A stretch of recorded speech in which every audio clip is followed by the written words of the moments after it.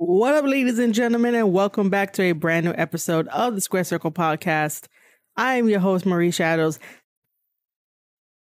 and I am continuing my coverage of the G1 Climax 32, Night 5, that happened on July 24th, 2022. As always, if you enjoyed these reviews, make sure to like and comment and share. Make sure to tell a friend, let them know that I cover wrestling, and they could definitely be part of all the readers over at marieshadows.substack.com, where you'll find all original wrestling content delivered directly to your inbox every single day at 10 a.m. So let's jump right into the review of G1 Climax 32, Night 5 on July 24th, 2022. We start with D Block, El Phantasmo versus Yujiro. So this is basically House of Torture / Bullet Club versus Bullet Club. And this is pretty interesting because Yujiro is also known as the Tokyo Pimp. And he has a wonderful, very beautiful valet named Peter. And she accompanies him to the ring. And then when the match starts, Yujiro basically pimps her out to El Phantasmo. If El Phantasmo loses, he ends up getting Peter. That is what Yujiro was telling him. So, in the beginning of this match, they fool around with like shenanigans of El Phantasmo laying down for Yujiro, but it's not going to be that simple, that easy. So, after El Phantasmo does a roll-up to try to get a victory over Yujiro, Yujiro kicks out. And then now we have our match. We get wrestling between the two for a little bit in their match until we get distractions. Peter tries to be a distraction, but it doesn't really work. Show comes out and Yujiro uses the wrench, but the wrench gets taken away. And then Yujiro tries using his walking stick to hit El Phantasmo, but that doesn't necessarily work. El Phantasmo knows all of Yujiro's tricks, know all of House of Torture's tricks. So that's why this time around with the shenanigans from Show, it wasn't working. And so El Phantasmo is still focused on fighting Yujiro. Like, he's very serious in this match. Those distractions, he's just brushing them off. And then it comes down to El Phantasmo punching Yujiro in the dick, rolling him up, and get the 1, 2, 3 for the win. The referee didn't see anything, so El Phantasmo gets his 2 points in this G1 Climax 32 match. Now, after the match, Peter is checking on Yujiro.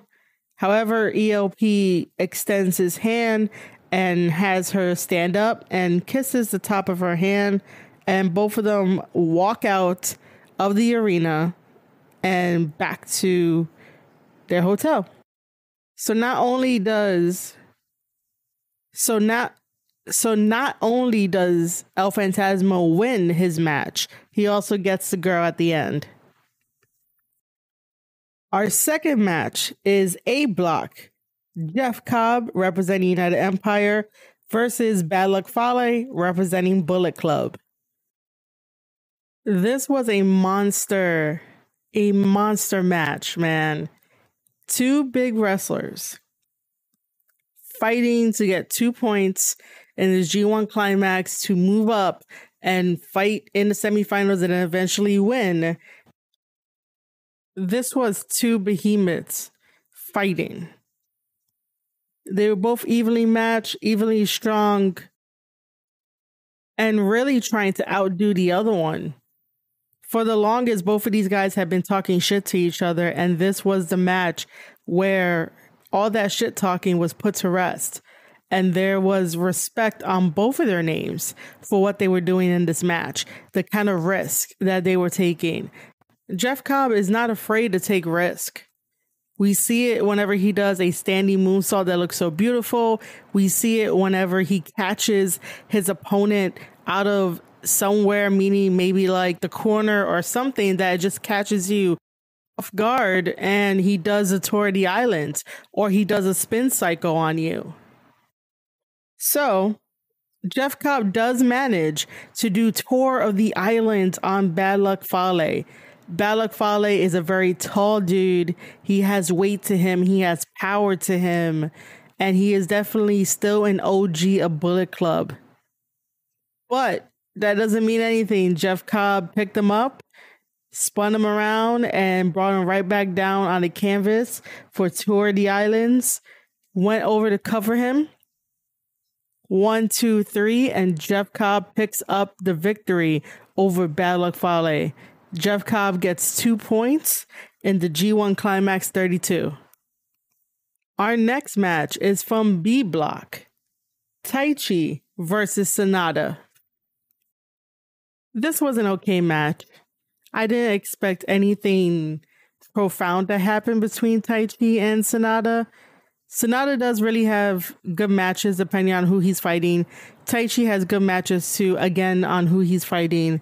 This matchup was a little comedic in the beginning by having a peck-popping match just to wow the female fans in the crowd.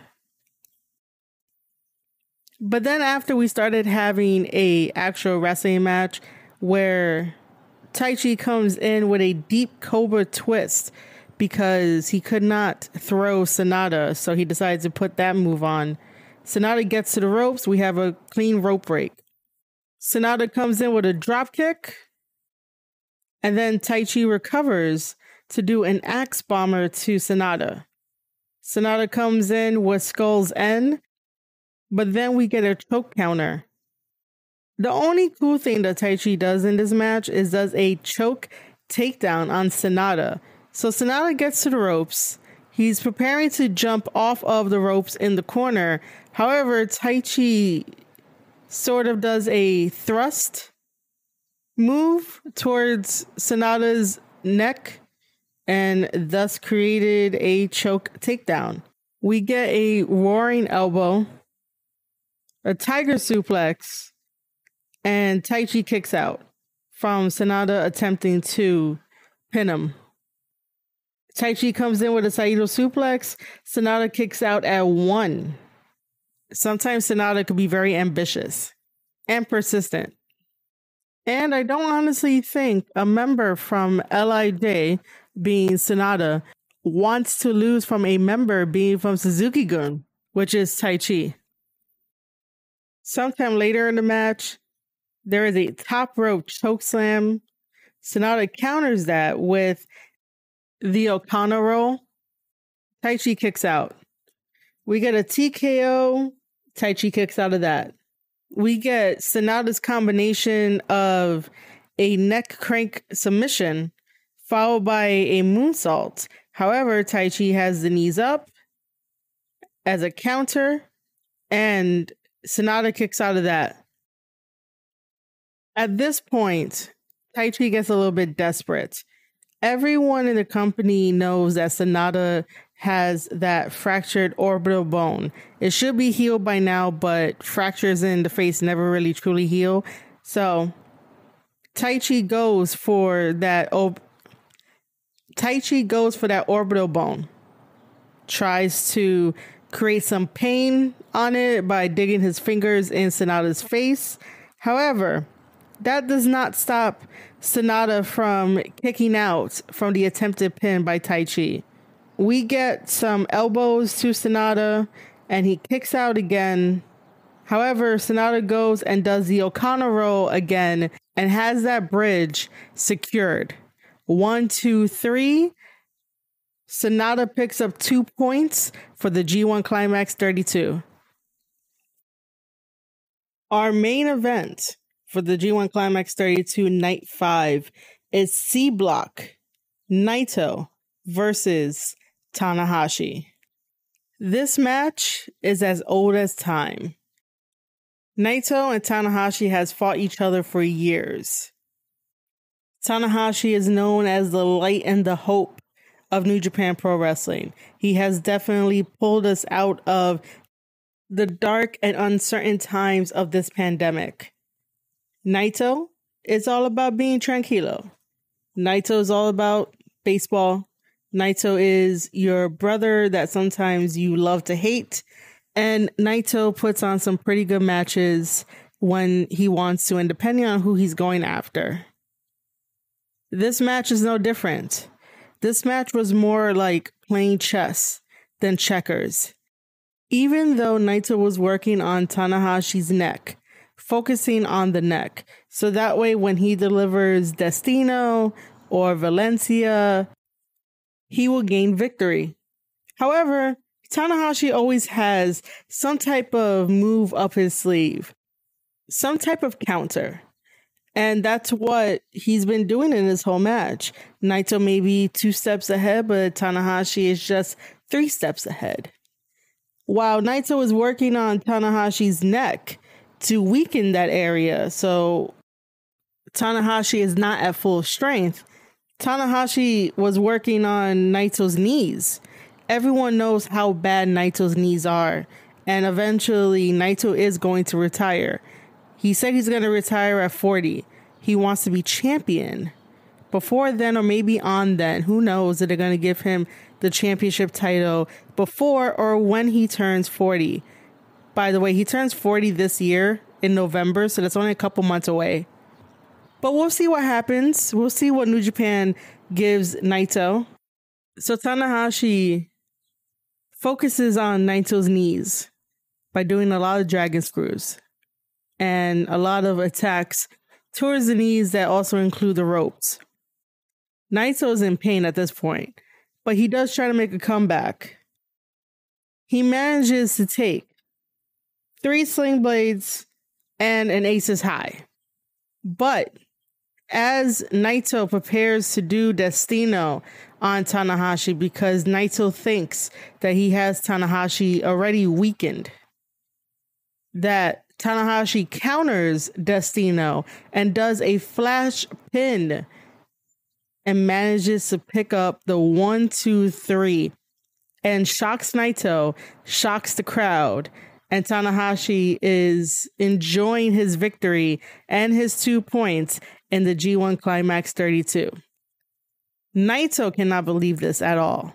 They have this cute little moment in the corner of the ring where Tanahashi is talking to Naito, and it seems like one of those, haha, good one, you got one up on me. It was a fantastic classic match between the two. All right, ladies and gentlemen, that has been my review for the G1 Climax 32 Night 5, July 24, 2022. If you enjoyed this review, make sure to like, comment, share, tell a friend. Let them know that Marie Shadows covers professional wrestling. Let them know that Marie Shadows covers New Japan Pro Wrestling. And if you are new listening to the Square Circle podcast, thank you for tuning in and listening anyway. And for everyone that has been part of this journey ever since, thank you anyway. I highly appreciate it. I appreciate all the support and love. If you are new, make sure to sign up at marieshadows.substack.com to get daily wrestling news, podcasts, live streams, wrestler interviews, and a lot more goodies directly to your inbox every single day at 10 a.m. Everything is original. There is no copy and paste. So signing up to marieshadows.substack.com helps me out greatly with all of my content. As always, follow me on Twitter at Marie_Shadows. Follow me on Twitch, twitch.tv/Marie_Shadows, where we talk about wrestling, play video games, have fun, have a chill out session, and we watch wrestling together as a community. All right, ladies and gentlemen, you have been listening to an episode of the Square Circle podcast. I am your host, Marie Shadows, covering fully the G1 Climax 32.